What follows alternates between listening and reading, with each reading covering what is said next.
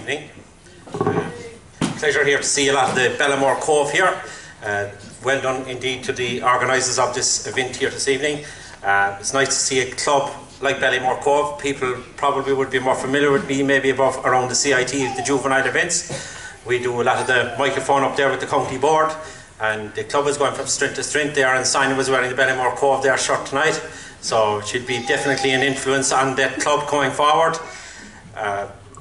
Sonia, we would say, had sometimes kept me up a bit later than I should be going to bed at times, looking at her exploits on the television when she was running. So, you know, there's an institution of running here which is being shown on the track, because we mentioned the name Sonia O'Sullivan, and her influence is there at the 9-year-old start at the top of the track every summer there when we go running our first races.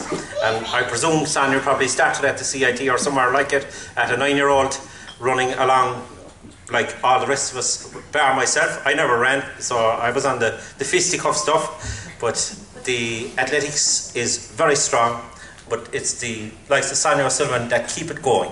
And as well as that, then we see the people that are organising events, like the trainers, the parents that turn up to take their child to go training and end up 5 years down the road doing the training themselves for the 5-year-olds that they're after, they're not their own. So it's a very big round circle, and you have to have it starting someplace, and it's the likes of Sonia O'Sullivan, these races that keep those events going.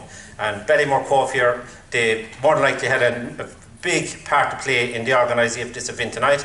It just doesn't happen by accident when you see the event going forward. It's very easy for the likes of me to turn up there with a few medals there, or to present medals, which I love doing that job actually.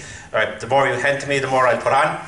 So it's a pleasure to be here. On behalf of the Cork County Board, I forgot my chain at home tonight. We were at a West Cork's division cross country today, but I'm always delighted to see young athletes finishing races, and to see some of the younger juvenile athletes coming through on that race tonight there. I'd say there was one girl there, she can't be much more than 7 or 8 or 9, coming through ahead of a lot of other people. We should be all ashamed when we don't turn up and go running at that pace. So well done indeed to the Athletics Ireland there for their organisation, to the John Foley there indeed does an awful lot of work for Athletics Ireland here. He goes above and beyond the call of his job.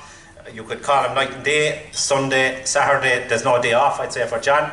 So, well done indeed. And Sonia will probably be here tomorrow to see her statue being unveiled.